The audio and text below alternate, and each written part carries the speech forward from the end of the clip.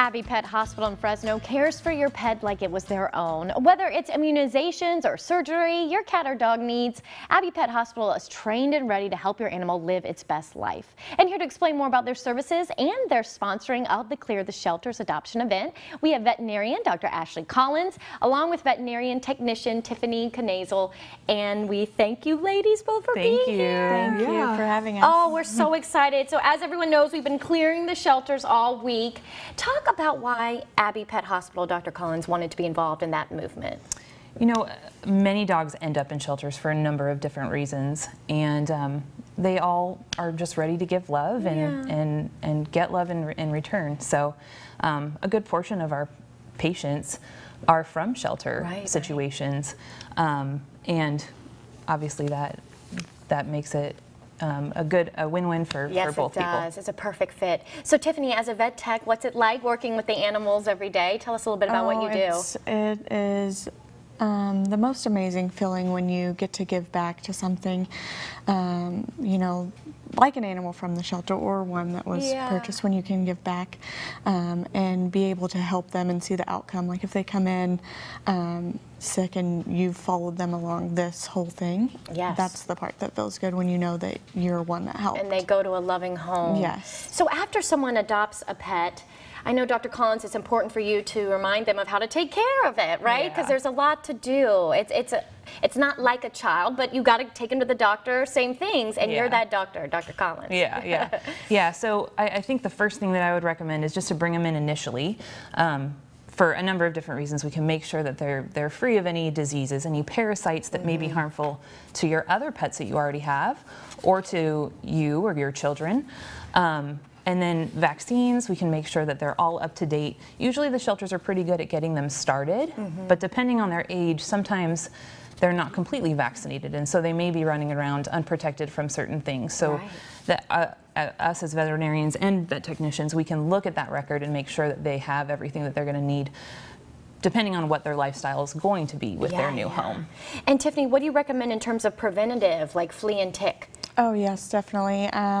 We recommend that they get on a lifelong flea and tick medication, along with those flea and tick medications normally help preventative in the parasite aspects too, and heartworm preventative, because we are growing in the heartworm here in the valley. Yes, I'm glad you brought that up, because we actually are talking heartworms right after this. But let's talk more about your facility, the Abbey Pet Hospital. So kind of tell us the setup and everything that you offer in terms of services. We see everything. We see wellness exams, from vaccines and preventative medicine like we've talked about, but we do see a lot of emergency cases too. So hit by cars, bit bys, snakes, abscesses, rattlesnakes. And we have 9 doctors there. We have a ton of veterinary technicians who are very well qualified and very caring. And we are open Monday through Friday, and Saturday half day. We're there, and we make sure that they're well taken care of. I know you're ready to help everybody. As a hospital though, do you also do kind of intensive surgeries for pet owners? Yeah, we do a lot of emergency surgeries. I just did a foreign body removal yesterday. So really? A dog had swallowed something? Wow. Yeah. So it really just depends, whatever your dog needs. If there's something that we can't help you with, we'll make sure that you get to the right place that you need to be. Because not every facility does surgeries, correct? That's the difference here? Yeah, so we do spays and neuters. We try and discount them. That's kind of how Abbey got started a number of years ago, is as a low-cost spay and neuter clinic. So we try and maintain some of that. So we can do the routine surgeries, but also the emergency surgeries. That's awesome. Fracture repairs, exploratories, tumor removals, abscesses. Yes, the big stuff you never want to happen, but if it did happen to your loving animal, it's good that you guys are there.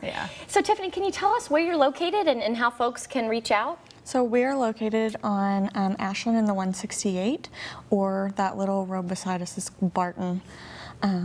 And most people know us by the dog in the Yeah. statue. Okay, that thing is hilarious. Peeing on the fire hydrant. Yeah, so it's a dog outside your facility peeing on, Yes. it's a fire hydrant? Or, Yes. Yeah.